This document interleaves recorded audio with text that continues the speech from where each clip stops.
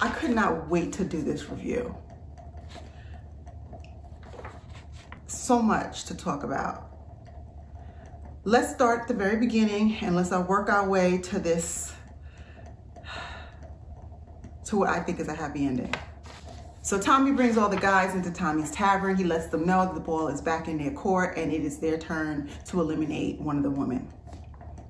They all talk about what happened last week with Chris. They did not like it. They saw what was up. They saw how much Chris liked her, how much he talked about her, and they saw how she was giving him energy too. And then for her to play him like that and just dismiss him, I mean, it left a bad taste in all of their mouths.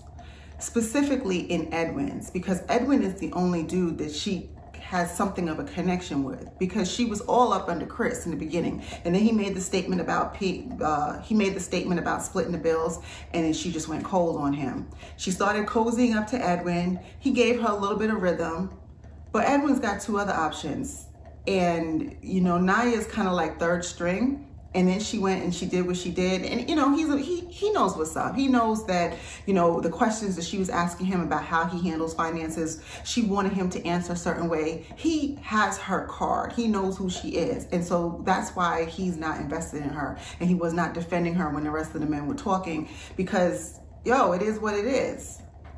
And this chick, Nyya, got so much nerve. There's a scene with her sitting outside talking to, I don't know who it was, one of the guys, and saying something about how Chris had deleted his social media account and she doesn't know how to get in touch with him because she wanted him to help her with a podcast.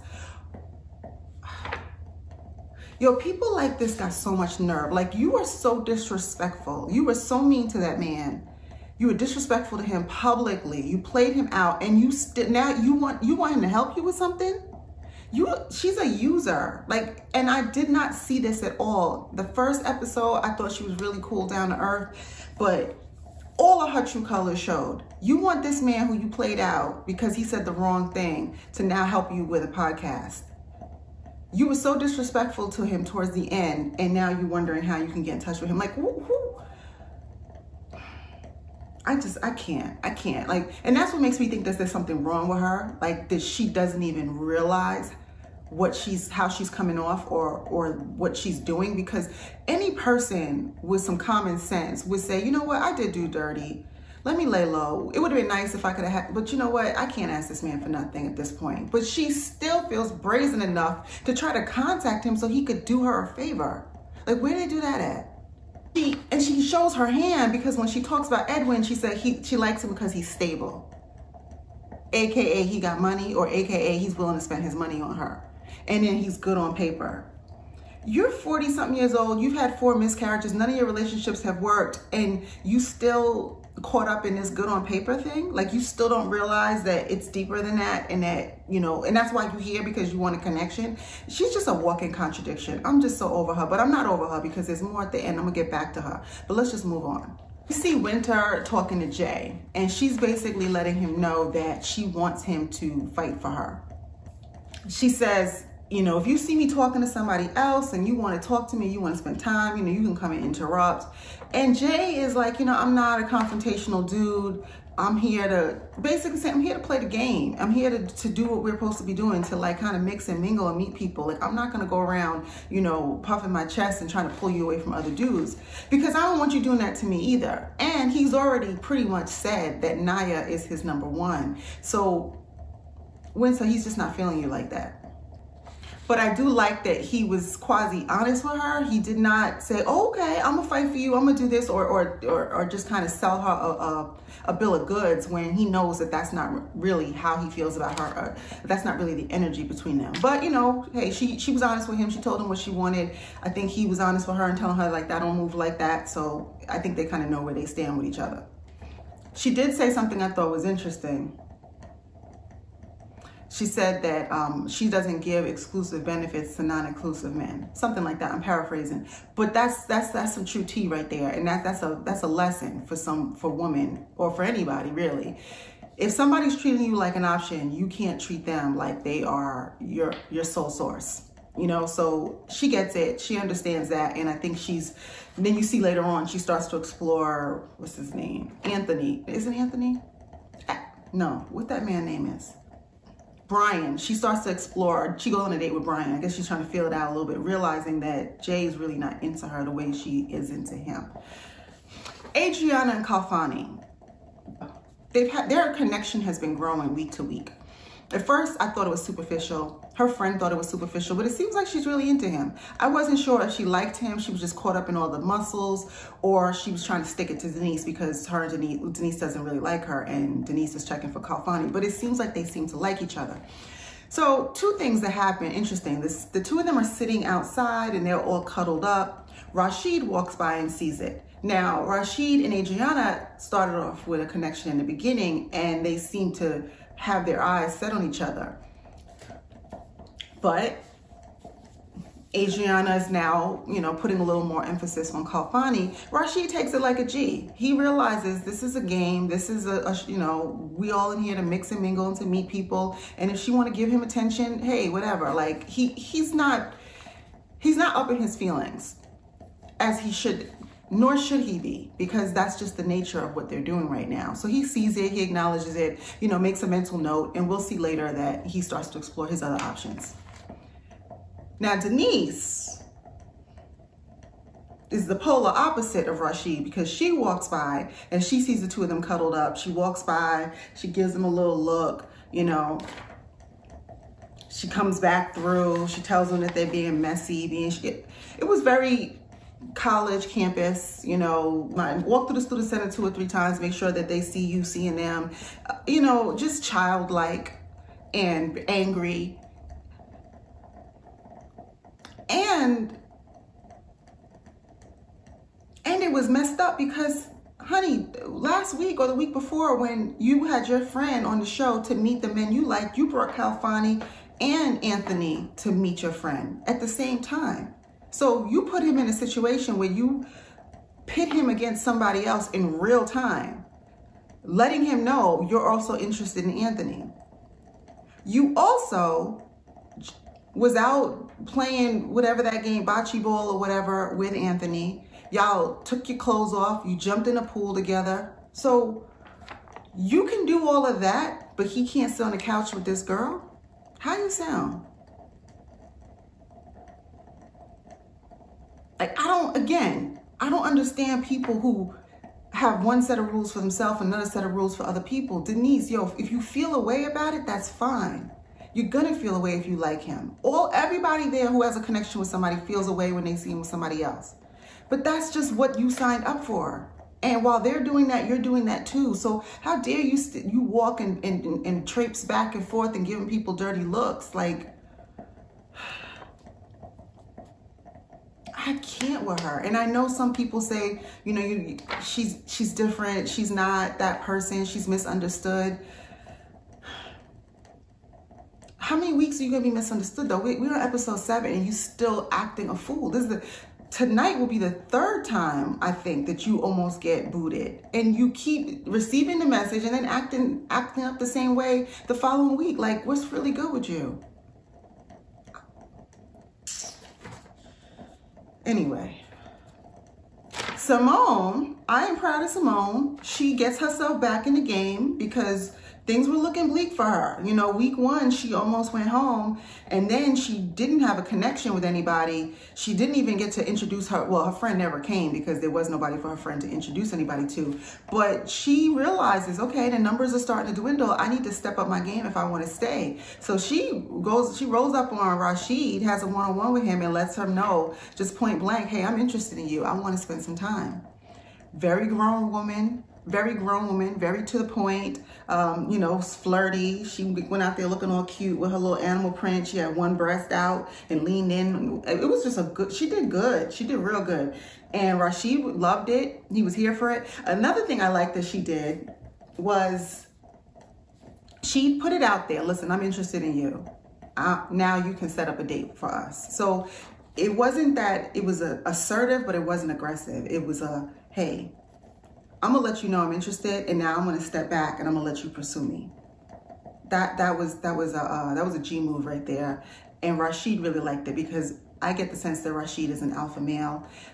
You know, he likes the pursuit, you know, he's a charmer. I think he wants to do all those things and wine and dine a woman. So like the fact that she allowed him to take the next step, but opened the door for him so he knew that there was a step to be made, worked out well for them. And then he sets up a really cute date for them in this like old vintage truck or something, because he's into vintage cars. And it was like in the back of the pickup and some wine. It was really, really cute, very original. And they vibe, they talk, they have some good, deep conversation. You know, she asked him about some things in his past. They talk, and then they end up kissing, like kissing. So I hear it, you know, because Rashid sees that Adriana's got interest in Khalfani. Why should he just sit on the sidelines and wait for her to turn back to him? And Symone ain't got nobody. So like, it works out perfectly. And they actually really look good together. So we'll see what happens. I like Rashid. Rashid, in the beginning, I thought he was a little bit of a showman, but I think his answers are so, he has depth.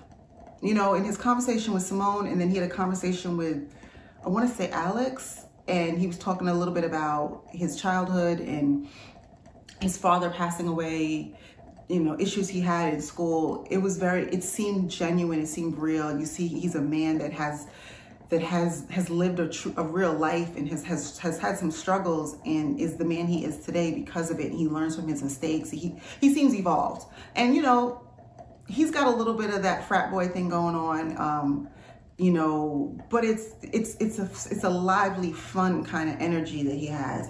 He just seems like a nice package. So I think any of these women, if he is who he says he is, or if he is who he's portraying himself to be, I think any of these women would be lucky to link up with him. But I'm kind of rooting for Symone because, you know, I want her to stay in the game. You know, she started off bumpy, but I think she's, you know, there's some room for, I'm seeing some growth with her. And I think Rashid might be the right one for her.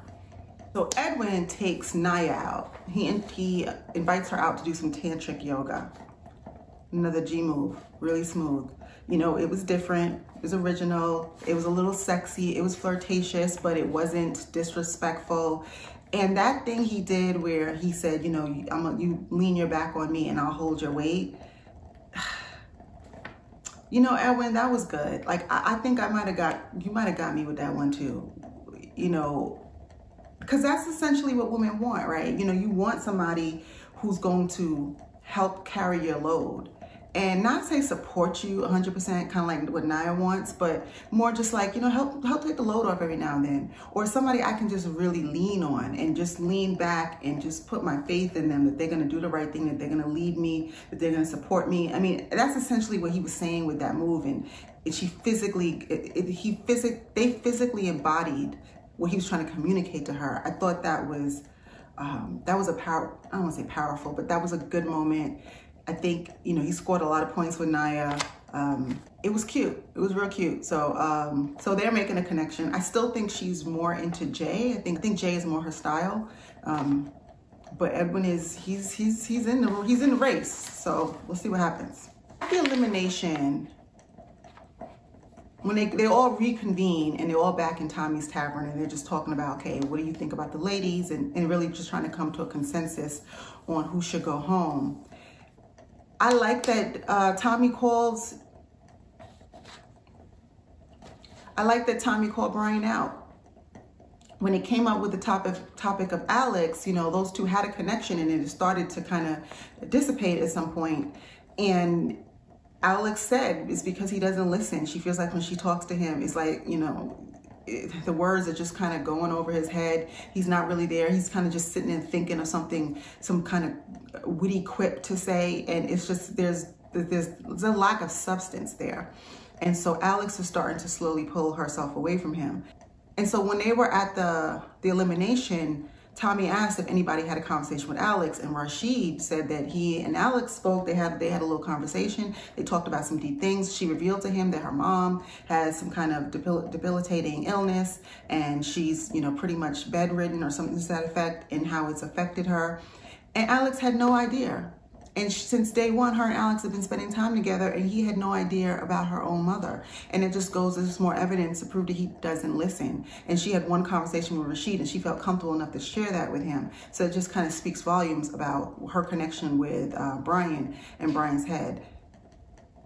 You know, I had kind of taken Brian's side a couple of episodes ago when he and Alicia, I think her name is, got into it, and she was upset because he left her room and never came back. And then he said that, you know, he's not good at letting people down or disappointing people. And I was giving him a pass because I thought maybe, you know, he just didn't know how to tell her he wasn't into her. But now I'm seeing a pattern where he doesn't communicate well. He doesn't listen.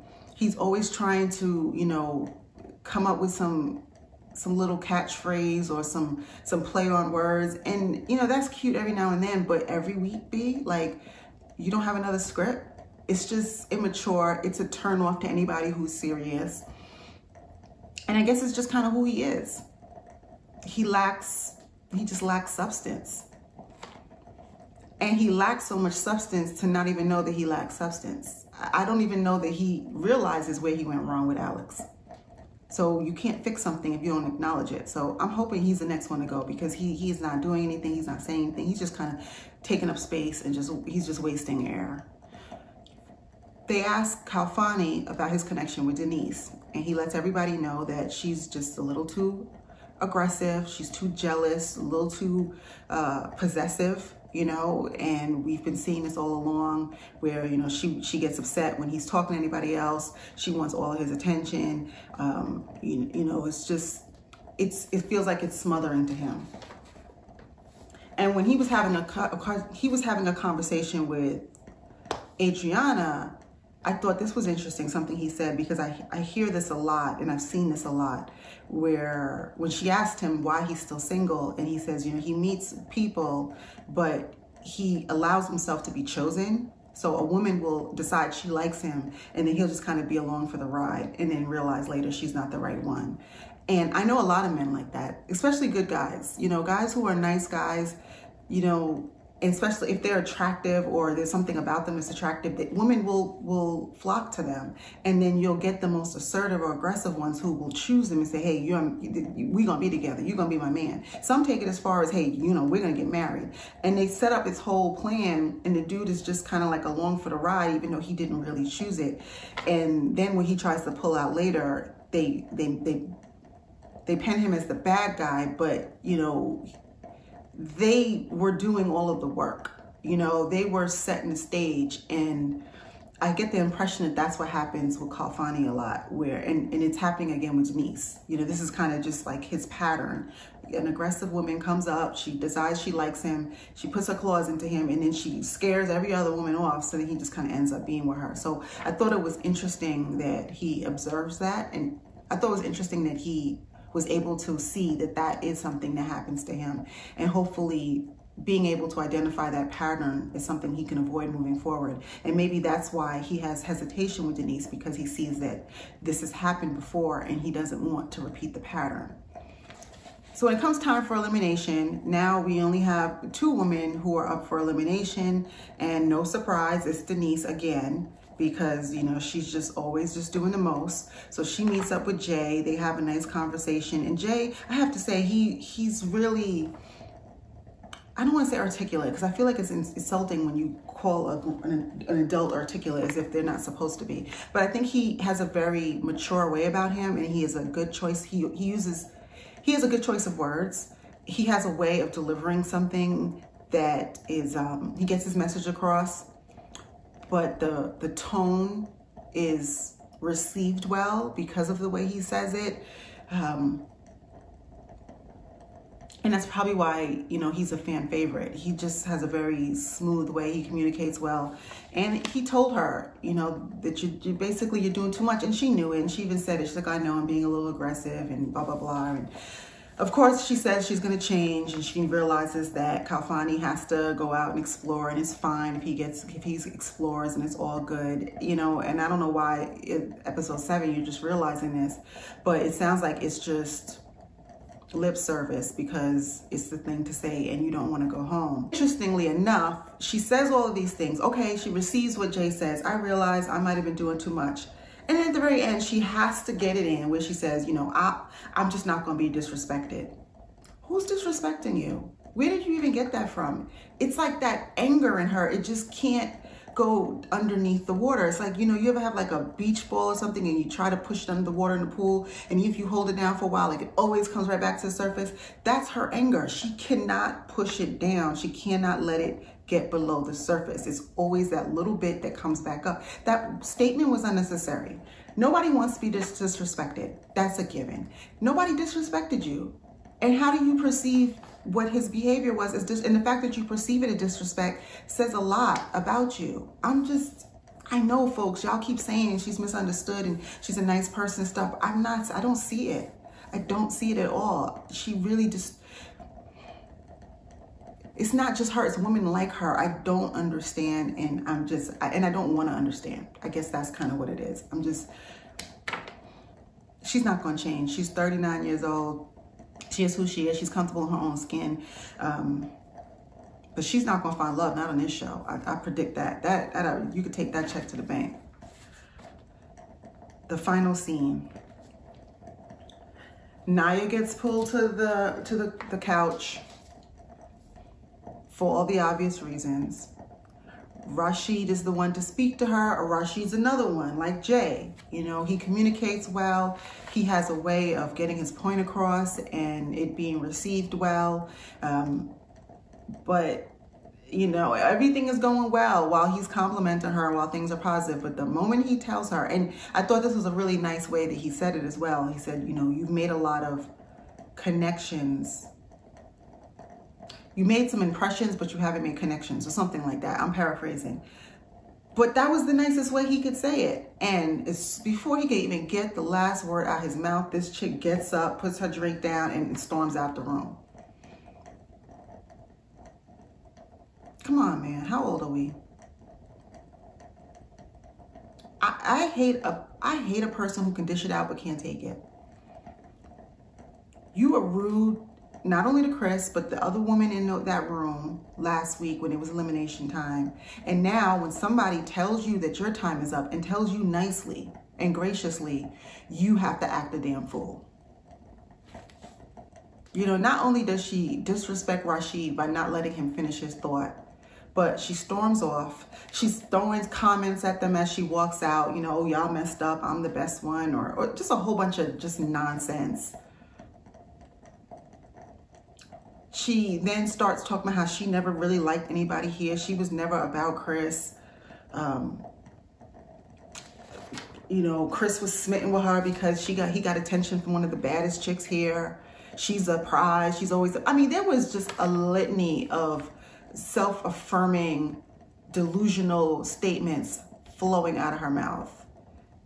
And all of that was just overcompensating for the fact that you messed up. And you know it. And instead of owning it and putting on your big girl panties, you make it everybody else's fault. The producer tries to stop you. You tell him he's not going to embarrass you. How are you being embarrassed by getting eliminated when that's part of the damn game? And everybody gets eliminated at some point. How are you being embarrassed? You taking your mic off, you walking off into the darkness. You sound a fool. Then she goes on and says, my boyfriend is waiting for me in Atlanta. Huh? Your boyfriend? You have a boy? Why are you here? Like and I know that that's a lie, but you don't even have the wherewithal and the grace and the maturity to just say, thank you, this was a great experience, and leave. If you want to go back home and talk to your friends and talk about how they messed up and you the baddest bitch in the world, do that, but not there and not then. It's on camera. There's so much proof of your lies and your delusion. In week 1 and 2, you was all up under Chris. The statements you made, this is the best date you've had since you're 15. It's amazing. It's captivating. It's all these things. Edwin is this, that, and the other. Now you're not even interested in Edwin. Now you're not interested in anybody. What? You look a fool. I truthfully went on one of the most amazing dates that I can say that I've been on since I started dating at 15. And I was 43. You know, he has swag, and I like swag. You look like a damn fool. And I cannot wait for the reunion for somebody to call you on it. I don't know who that person is going to be, but somebody need to call her on it. Because she can't go on like that. she should not be out in general population acting like this. But you know, I'm glad she was on the show, because now it's a cautionary tale, and any man who comes across her knows her and sees her for who she is, and she needs to go and work on herself. She needs to go sit on somebody's couch and talk about her issues and unpack her luggage, because you are not going to get a meaningful relationship acting like that. You're just not. And you don't deserve one until you get yourself together. Out here wasting people's time, talking bad about folks, and they want people to do your podcast. Bitch. Well, I'm glad Nyya's gone. I want Denise to be gone next. I want Denise gone. I want Brian gone. The rest of them can stay. So next week, it looks like they're going to eliminate one guy and one girl. So this should be interesting. This is the best Ready to Love. I know it's only the 3rd season, but this one is so good. It is so juicy. I'm really invested in all these people and the outcomes. And the folks who are left now, I kind of rooting for all of them. I think they're all pretty decent people, except for those 2. And I hope that, you know, whoever ends up with whoever, I think that they're going to win, because they seem like they're all a good group of people. They all seem, you know, well-rounded and balanced and mature, and truly ready for love. So let's talk about it. I know y'all gonna have a lot to say about Denise, because I know some of y'all folks love her, but hey, and what do y'all think about Nyya? Because I know some folks were on the same page with her about the not paying half. I'm not sure that I agree with that part, but I can understand how somebody would feel that way. But her behavior, it's not her not wanting to pay half. That's not it at all. It's her behavior. It's her poor behavior that's making me call her to task. So I don't want you to misconstrue the two. Yeah, so let me know what you think, and we will talk next week. All right.